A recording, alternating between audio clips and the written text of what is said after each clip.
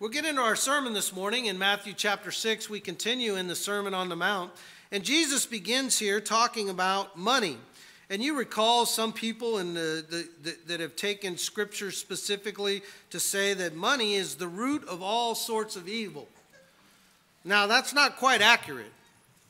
The Bible does say some things about money and the root being the root of all kinds of evil, but it says this in 1 Timothy 6 and verse 10, for the love of money is the root of all sorts of evil and creates that situation. God is not opposed to money. So as we begin this lesson and we talk about what Jesus is talking about here in the Sermon on the Mount, I want you to understand from the beginning, God is not opposed to money. In fact, money is a part of our worship service in that God has required that we give financially as members of his body. It's one of the 5 elements, if you will, of worship, preaching and singing of songs and praying and giving of our means as well as partaking of the Lord's Supper. He's not opposed to money, he's opposed to the love of money and what we might compromise in order to obtain money. Or maybe even how we view money, he might be opposed to. So in Matthew 6 here, Jesus is going to compare the importance of money with the importance of your service as a Christian. And he's going to do that in 3 ways, and then the lesson will be yours. And the 3 ways by which he's going to do this, to compare money or the importance of money with your importance of service as a Christian, is in planning, perspective, and priorities. Planning, perspective, and priorities. So let's start with each of those in turn, and let's talk about planning. What comes first in your planning? Is it your financial status? Is it your money? Or is it your Christianity? When you go out, and some of you are already retired, some of you are still working, some of you have not yet entered into a field, maybe as a career, and in all of those cases, retirement has been a part or will be a part of that conversation. If you're already old enough and you've stopped working, then you collect a retirement. Maybe when you began in your life, you planned for your retirement. You did certain things to make sure that when you reached a certain age, you wouldn't have to work any longer, and you and your spouse could be taken care of. We plan for our retirement, and if you're working now, you might be working in a job that has a retirement plan that benefits you. And if you're going to be entering into a career, that's going to be one of the deciding factors probably on whether you take a job. What is the retirement plan? How long do I have to work before I can be taken care of and in my older age? We want to make sure that we don't work when we get older. Some of us have even taken that a little step further. We might invest money into different retirement plans, into an account like a deferred compensation account in which we put money into it now and it's tax deferred until later when we take it out. We want to make sure that all is taken care of when we get older so that we can retire. Now, regardless of what place you're in the world today, whether you're not yet in a job that has a retirement, or maybe you're working now with a retirement, or whether you're retired, let me ask you a question. What would happen if you lost all of that? Sadly, there's been people that have experienced that. They've worked a long period of time and invested into a retirement account, and somebody has swindled that money and they've lost their retirement.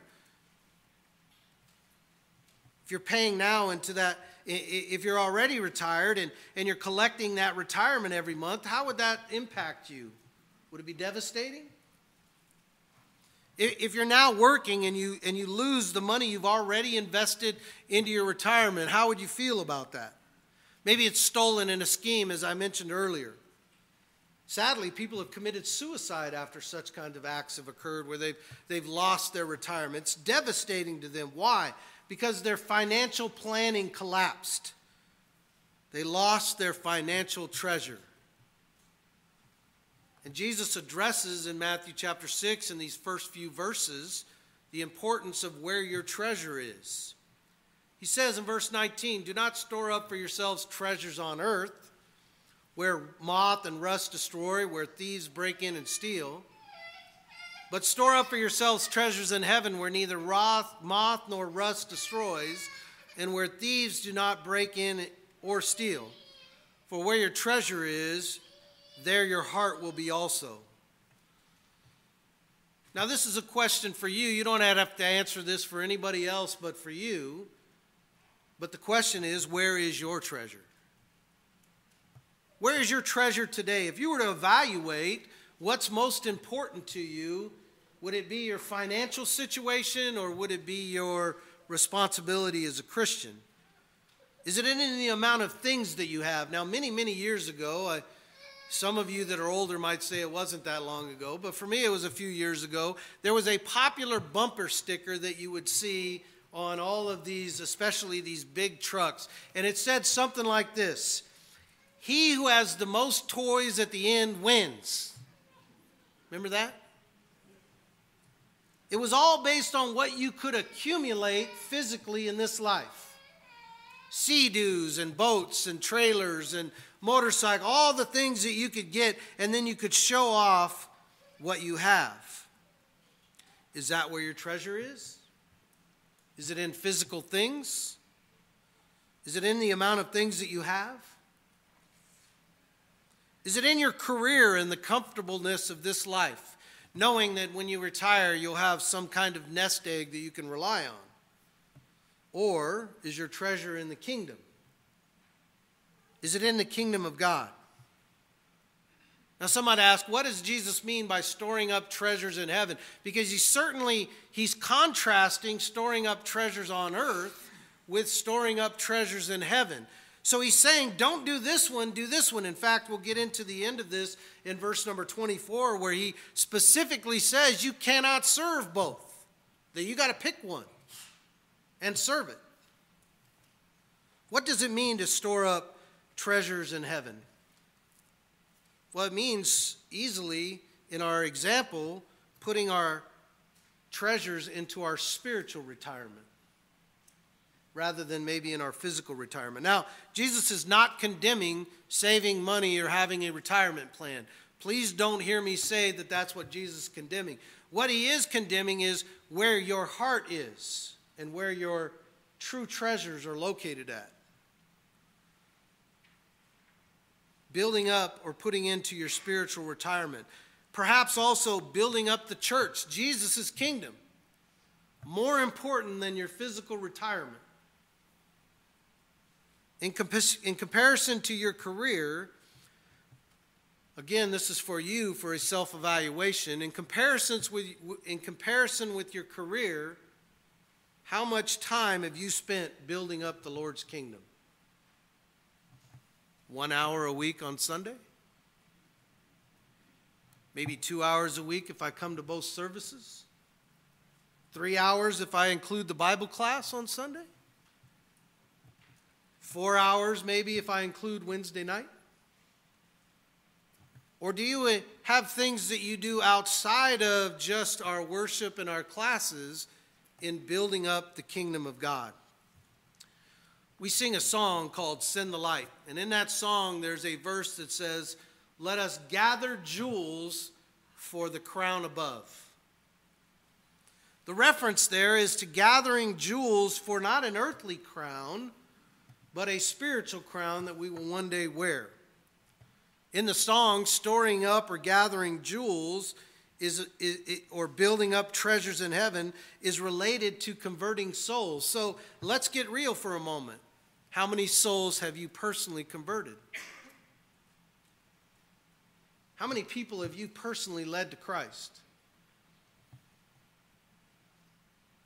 When I was a teenager, I recall, and I heard this from the pulpit, I'm not trying to condemn the preachers that said it, but I think it was the wrong message. We used to hear, just invite someone to church, as if that means you've evangelized them.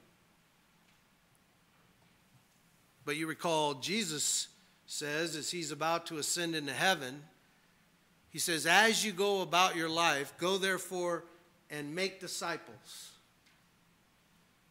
He didn't say, go therefore and invite them to worship services. And please don't hear me say we shouldn't invite people to worship service.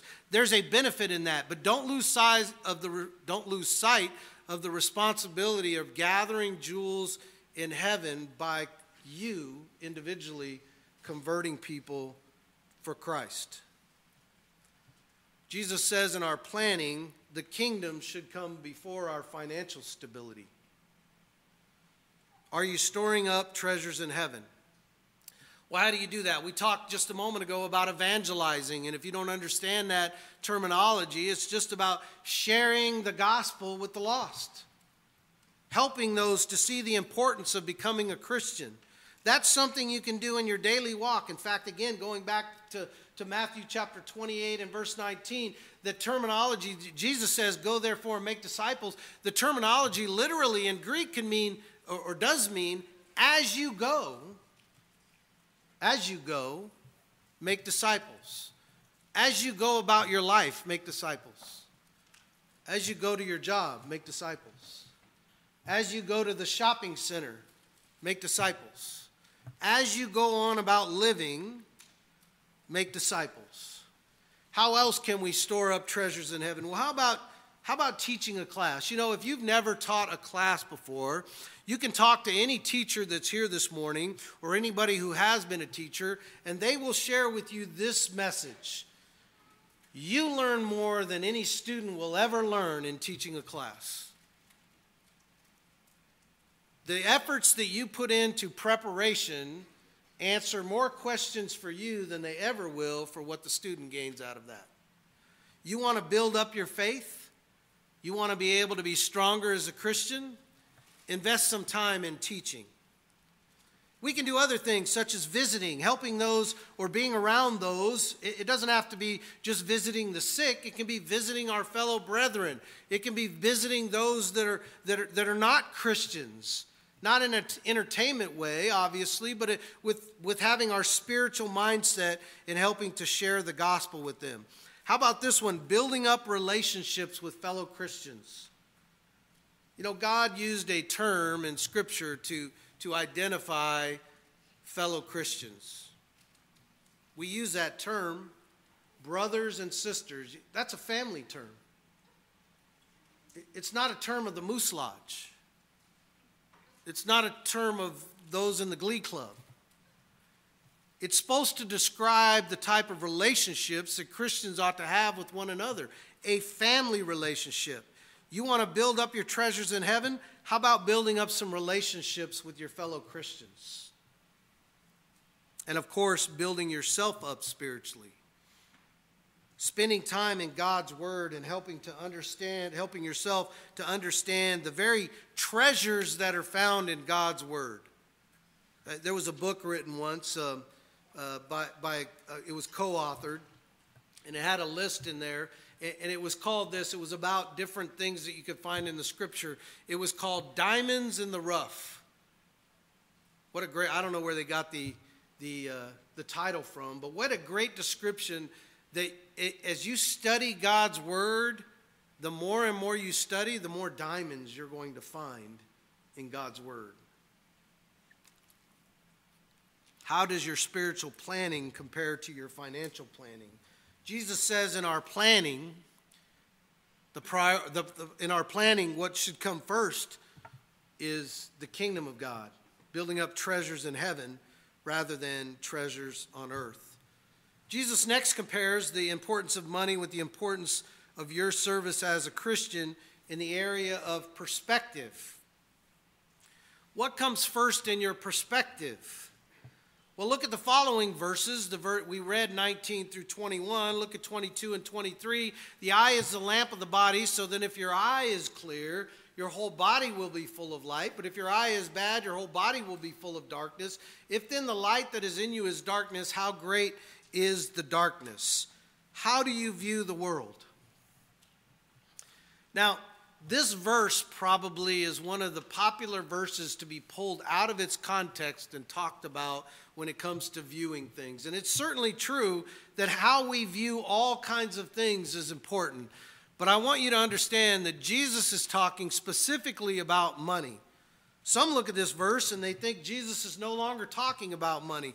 But let me show you in verses 19 through 21, he's talking about money. And the verse that follows these two verses and on to verse 34 is talking about money. What do you think verses 22 and 23 are talking about? Money.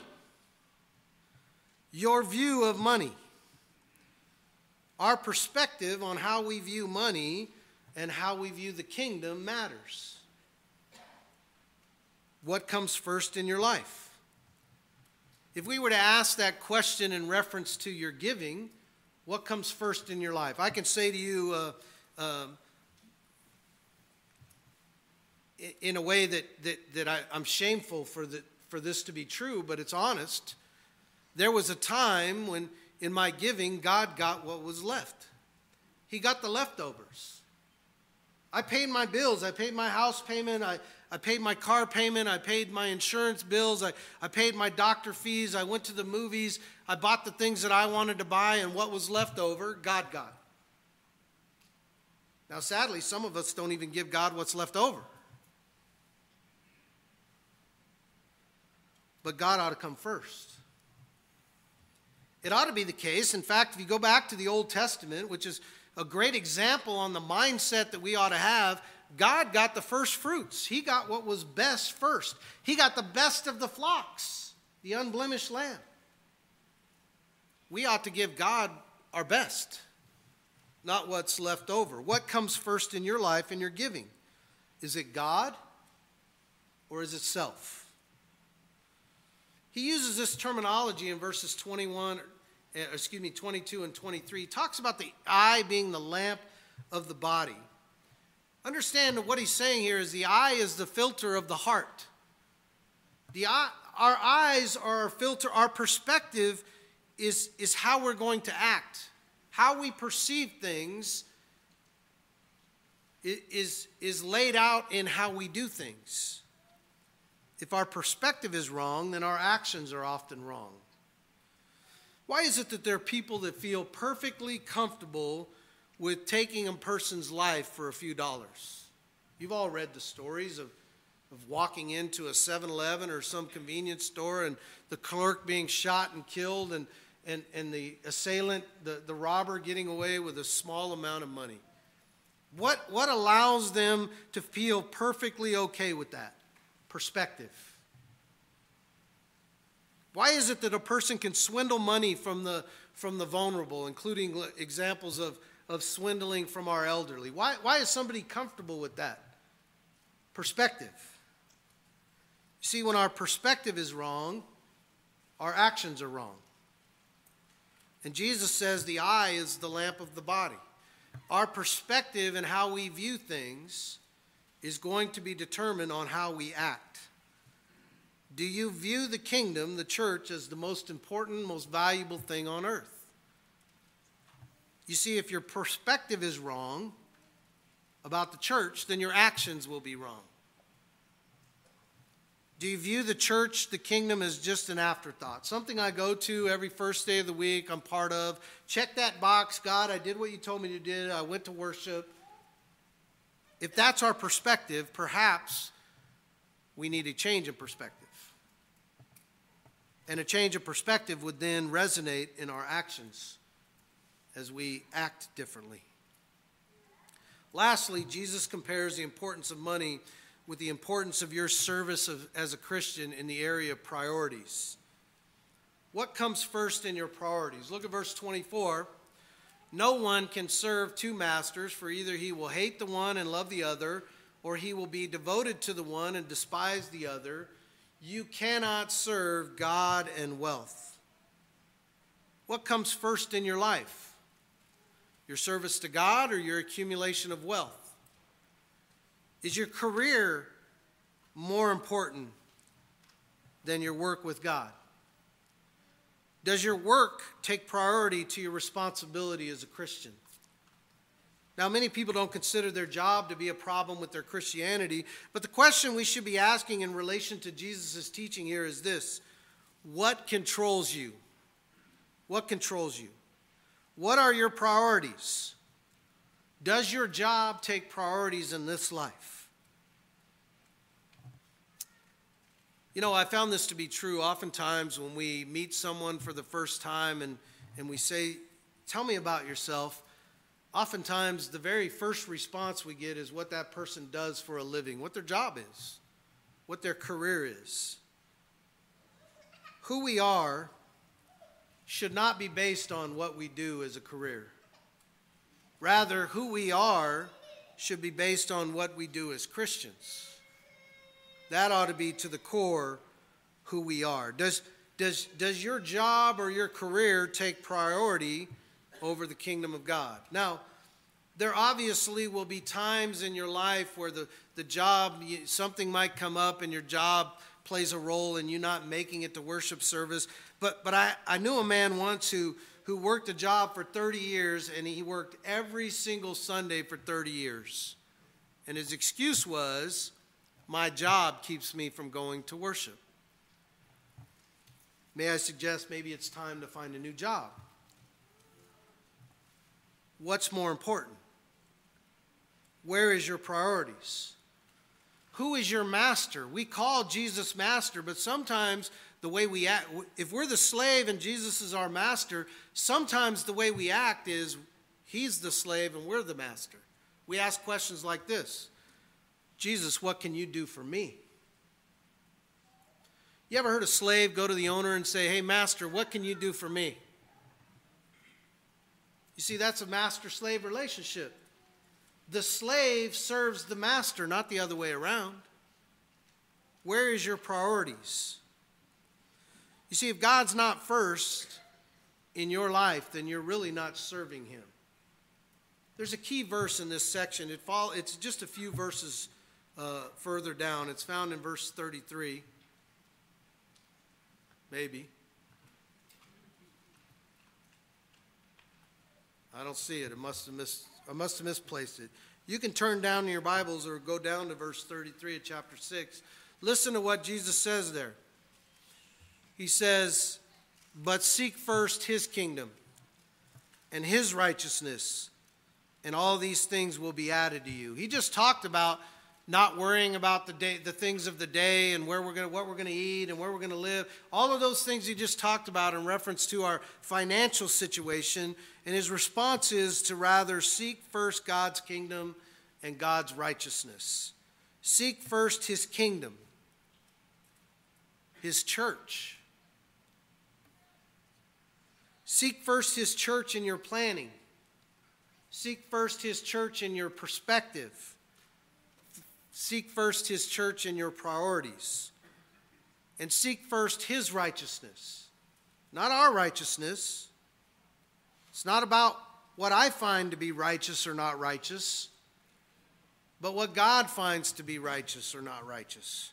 What's first in your life? Does your family come before God's kingdom? Does your money come before God's kingdom? Does your career come before God's kingdom? You recall Jesus had the conversation with the rich man and the rich young ruler, And the rich young ruler came to Jesus, asked a question, what must I do to inherit eternal life? And Jesus told him to keep the commandments of God. And the young man, knowing he was lacking something, said, I've done all of that from my youth. What else am I need to do? What am I lacking? And Jesus says, take all you have and sell it and give to the poor. And that man was unable to do that. You see, there was something more important to him than righteousness. There was something more important to him than God. We're serving God and his kingdom. And that was his money. And Jesus, the text says, two of the Gospels that give this account say Jesus looked at him and loved him. And then he goes into the conversation with his disciples saying, it is difficult for a rich man to enter the kingdom of heaven. Why is that difficult? Jesus is not saying you can't be rich. He's saying it's difficult because oftentimes money takes the priority. You cannot serve two masters. You either serve God or you serve wealth. Jesus says in our spiritual walk and in the kingdom, the church should come first in our planning, in our perspective, and in our priorities. There's that verse. I had it in the wrong slide. Sorry. There you go. It should come first in our planning, in our perspective, and in our priorities. Seek first the kingdom of God and his righteousness. Store up for yourselves treasures in heaven.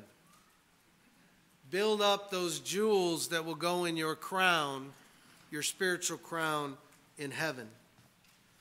put your planning, your perspective, and your priorities, place God first over all others.